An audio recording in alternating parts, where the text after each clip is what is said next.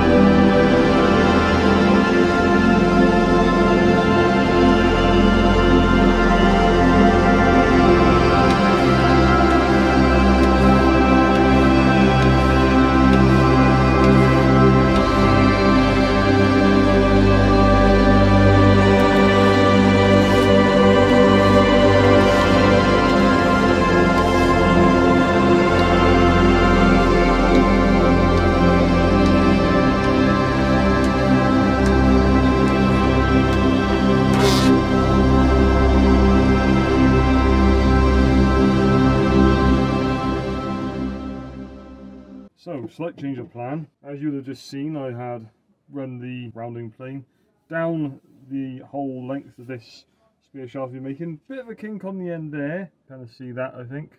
But then the whole thing is very wobbly. There's a knot there, there's a knot there, there's a knot there, there's a knot there, there's a knot there. And with every single knot there's a bit of a kink and a push. And it's kind of fishtailing down the length. And I'm not happy with it. So, plan B, use one of my dry, seasoned, fairly straight. Oh well, never mind, it was worth a try, wasn't it? Onwards and upwards.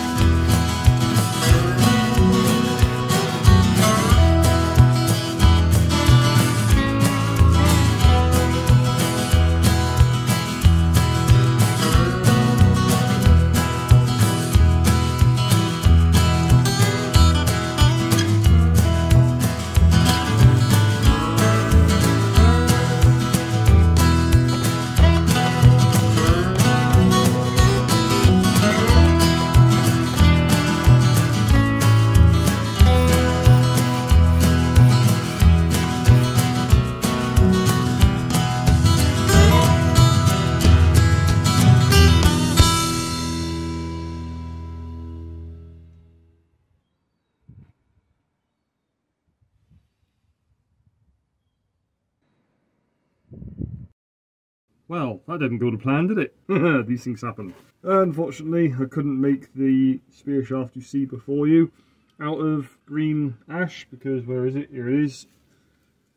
As you've seen already, it's gone very wonky, very wobbly, very definitely not usable as a spear shaft. What's interesting, in a weird way, about this is I believe that the ash tree this came from has had a little bit of lead shot in it. I'll get you up close to it. After I turned this down, notice as I was scraping it back, some sort of metallic substance in this knot. Tried to dig it out with my ruler, the edge of my ruler, and it just smeared everywhere. So I reckon that's lead. It's not really something that's going to worry me. I'm not going to use this in combat, in any kind of reenactment combat, because, well, for one thing, it's actually sharp, so I can't. It's just a display piece. It's mine. It's there to go on the wall looking pretty. I can hide that if I want to, so it doesn't really bother me too much. As I say, it didn't go to plan. These things happen. I'll get over it. I'll sleep tonight, no problem. One thing I did notice with this, though, is how bendy it is. Ready? I can make a bow out of that. Thanks for watching. Have a lovely day, or evening, or morning, whatever time it is, wherever you are, and cheers.